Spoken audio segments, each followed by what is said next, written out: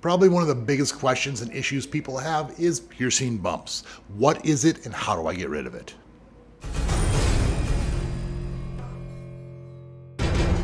Little disclaimer, I am not a doctor or a medical professional. I am a professional body piercer. I've been doing this a long time and I've seen a lot of bumps and I've gotten rid of a lot of bumps for people as well. So that's what we're talking about today, how to get rid of these bumps. So the first thing I'm talking about is the basics here. You need to be cleaning your piercing right, and you need to not be agitating or irritating your piercing. Now, if you're doing everything right, generally those bumps aren't there. Most reason the bumps form is because of improper aftercare, or you're just straight up irritating all the time and you don't even realize you're doing it. So that is the first thing.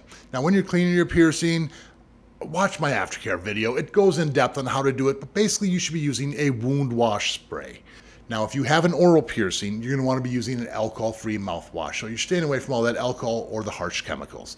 The second thing is you can't be touching or spinning your piercing. If you're spinning or rotating and touching with dirty hands, number one, it's going to get infected. But number two, those dried lymph fluids, crusties that are stuck to your piercing are scratching and irritating, which is causing that bump. Your body's trying to create a barrier scar tissue to protect it. Now, the thing is if it's too long, it's moving back and forth. So you got to have the proper size. That means downsize some of your piercings in the future if they need it. The next thing is you're going to have lots of friends and family telling you different things. And everyone generally means well, but the less you do, the better off you are. Harsh chemicals like peroxide, rubbing alcohol, neosporin generally cause more problems than help. Now, as far as any of the oils and different things people tell, the only thing I really like is going to be emu oil. If you have a bump, a lot of times that's going to calm down the inflammation and get rid of some of that redness and actually make it feel much, much better. It's the only oil I like to use. I use it on my piercings when they get irritated. I suggest it to my clients and they love it as well. So it's great stuff. Look into emu oil if you're looking to put anything on there. But the big thing is get rid of the source of the problem, which is what's causing the bump, and then the bump will go away. Don't put stuff on there to try to eat it away. You might have heard like the aspirin method where you're crushing that up, creating a paste and putting that on there. That generally causes way more problems than helps. So stay away from that.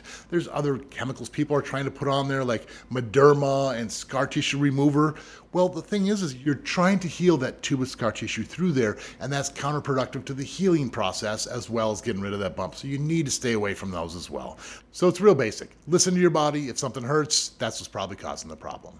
So up next, I'm going to go through a series of a bunch of different pictures, and I'm going to tell you what those bumps most likely are, how they got them, and some of the best ways to treat or get rid of those bumps. One of the first ones we're going to talk about is a helix piercing. That's the outer rim of your ear. Now, a lot of people are going to get bumps on this piercing, and the reason they get bumps most likely is because the jewelry is too long or is being hit or irritated. Now, if you're still wearing masks, sometimes they get caught on there and pulled. Combing your hair, brushing your hair, or not rinsing out all your shampoos or conditioners properly. So generally with these piercings, if you're getting a bump on there from the irritation and your piercing doesn't seem too long, make sure you clean your piercing after your shower with that wound wash spray, and a lot of times this can help. Now, this first helix piercing we're looking at has a bump on the bottom side of it. Now, when you're looking at the jewelry, you can see that that gem is not pointing straight forward, it's pointing up. Now, because it's pointing up, that tells me it's either way too long a jewelry and it's kind of sagging in the back and it's changing angles, or it was pierced improperly. In a situation like this, if it's already gone this far, that bump is really tough to get rid of, and you might need to take the piercing out and just start over. The damage is kind of already done. Now, this second bump we're looking at here on the helix, it's hard to say specifically what would cause this, but this is a really common bump that people get, and chances are it's an irritation bump. This person probably caught a towel or a shirt, rag or loofah on it, or even just slept on it wrong. If you're sleeping on it wrong, that jewelry can kind of twist and contort while it's in the ear, and a lot of times we don't even know the damage we're doing while we're sleeping on it. So try to protect it while you're sleeping. Be careful drying off in the shower bath. Like I said, those towels do cause a lot of damage. Industrial piercings also cause a lot of problems with bumps. Most of the time, it is because of the piercer piercing it improperly. Now, what I mean by that is you need two piercings that are aimed pretty much exactly at each other and parallel with each other. If one's at this angle, one's at this angle, what's happening is it's twisting your ear, causing all that distortion of the tissue, causing huge bumps, just like this picture. No matter what someone did to take care of this piercing, chances are those bumps were going to happen no matter what. Here, it's super important to find a quality piercer who knows how to pierce properly, and that's going to eliminate the chance of the bumps. Now, the second industrial piercing we're looking at here has the bar in it, and you're going to see a little bit of a bump on the bottom. This is a common bump for a lot of industrial piercings, and it could be slightly off angle-wise when it was pierced, but chances are they were probably sleeping on it, caught a towel on it, just like I said earlier.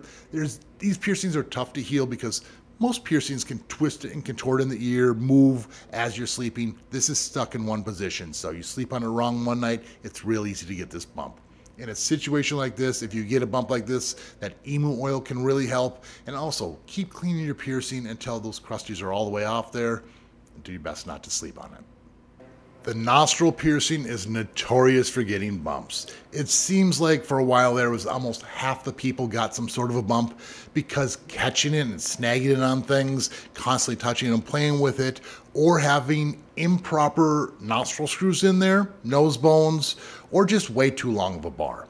Now the first nostril we're looking at here, you can see that it's probably bad jewelry. You can tell it's a cheaper steel, the gem's already fallen out of here, and that bump is huge. The reason that bump is huge is because that bar is so long that it moved back and forth, constantly irritating and scratching it, and that just built up a series of bumps, it looks like, almost like a triple stacked one. Now, if that jewelry was readjusted and shortened so it's nice and snug after it got healed up a little bit, chances are that bump would have got near as big or would have happened at all. Also with nostrils, one of the bigger issues people have is they go to a ring too soon. For a long time, I used to just give the customer what they wanted and like, yeah, it takes a little bit longer to heal up, but the bumps almost always happen. Now, on this picture here, you can see that bump on the top. They probably put the ring in too soon.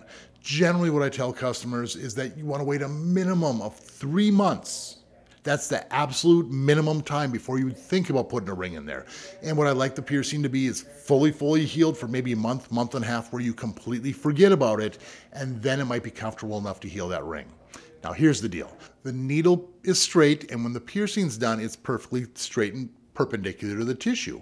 Now, when you put a ring in there, that ring is curved. So you're putting a curved ring through a straight hole, and a lot of times it pinches and pulls down on the sides. That's why bumps like this happen.